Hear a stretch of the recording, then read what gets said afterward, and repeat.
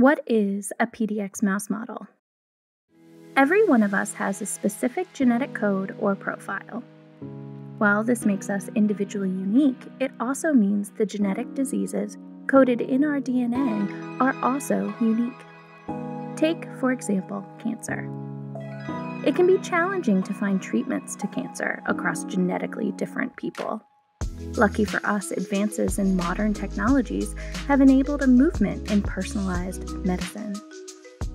A personalized medicine approach takes a person's unique genetic profile into account, so any treatment is accurately targeted to that person and their specific condition. But how can you know which treatments are effective without testing on a patient? Let's dive in. A PDX mouse model, or patient-derived xenograft mouse model, allows researchers to test a variety of experimental treatments on a cancer patient's tumor tissue, rather than testing directly on the patient.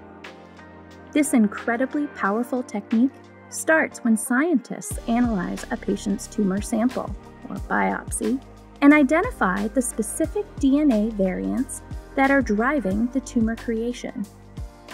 From here, the biopsy sample of the patient's specific tumor is implanted into several laboratory mice.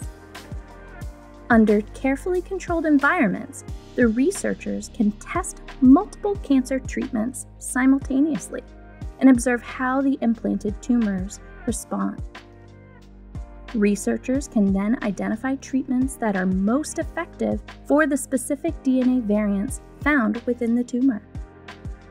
Once an effective treatment is found, this treatment may be used in future clinical trials for other patients with a similar genetic profile.